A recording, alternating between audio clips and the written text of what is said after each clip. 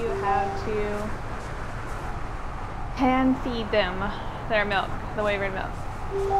Like, some people are confused on it, on how to do it exactly. The first time I did it, I actually force fed them by clicking on it and then click on remote use item. So I ended up wasting that milk because that is not how you do it. It has to be in your action bar all the way to the right. It has to be the very last slot. No other slots will work. So, and then the Y will pop up. Press the Y. There you go. And now he needs more milk on him because I just used his only milk. Anyways, that's how you do it. Hope that really helped. Please remember to like, subscribe would be nice as well. Hope you enjoyed my video. Thank you.